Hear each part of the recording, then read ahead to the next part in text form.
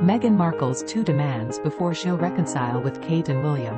Meghan Markle has reportedly set forth two conditions, including a grovelling apology, before she considers mending fences with Prince William and Kate Middleton, claims one royal expert. The Sussexes' rapport with the royal family has been tense post their royal duty departure in 2020 and their move stateside, placing Prince Harry and Meghan at loggerheads with the upper echelons of royalty.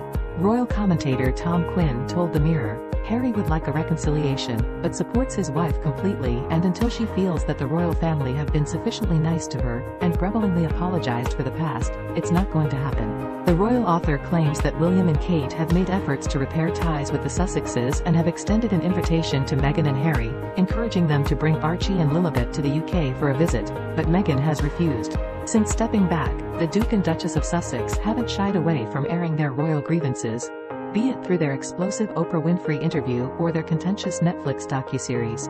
Quinn implies that Meghan is the barrier to Harry seeking amends with the Prince and Princess of Wales, despite Kate's recent health scare, reports the Daily Record.